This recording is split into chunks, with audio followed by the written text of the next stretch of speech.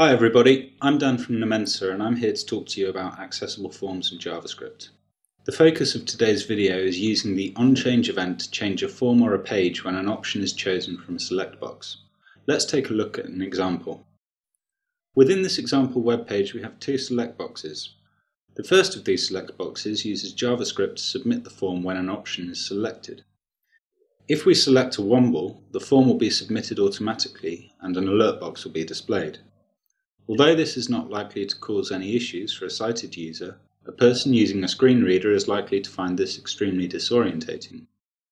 If the form submission causes the page to reload, the user will likely find the change of context extremely confusing. If new content is loaded into the page via Ajax, the user is not likely to know that this content has been loaded or where to find it.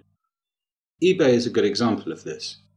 If we select an option from the Sort By drop-down box, the page will refresh without the user having been told that this will be the case beforehand. For a sighted user, it will be a lot easier to spot the changes. However, for a screen reader user, this may not be so apparent. As mentioned before, this can lead to a disorientating experience for people who use screen readers. So how do we go about resolving this issue? Pure and simply, we do not use JavaScript to trigger a change of context when an item is selected from a drop-down box. In practice, this means that we need to provide a submit button on every form. If we take a look at the second select box in our example, we are able to select our womble without an alert box being displayed. The user can then go in and change their selection before submitting the form using the submit button. So why is this useful? For a number of reasons. We are leaving control of the page and its functionality in the hands of the user.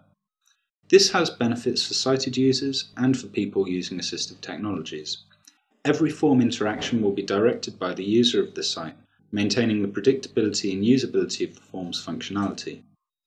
As such, providing a submit button will likely make the experience more coherent, predictable, and will reduce the number of potential annoyances for people who rely on assistive technologies such as screen readers.